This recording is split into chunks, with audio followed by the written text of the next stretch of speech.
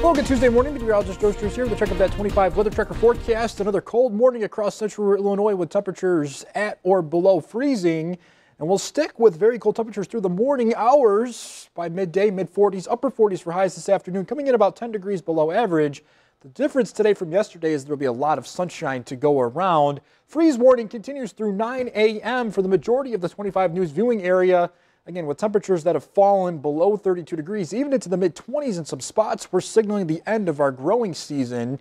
And it's not just this morning or yesterday. We continue to have more frosty and frozen mornings ahead here, with temperatures falling to the upper 20s tomorrow morning, low 30s the next 3 mornings after that, before we see a little bit of warmer air working in here for the weekend. The big story in terms of warmth will come next week in the extended plus. Notice the trends here for above average temperatures begin to rise through the second half of our forecast. For you, that means we go from the upper 40s today and tomorrow to the low 50s for highs Thursday, Friday, even into Saturday. And then eventually, as we fall back with the clocks on Sunday, our thermometer actually rises into the start of next week with temperatures warming into the low 60s.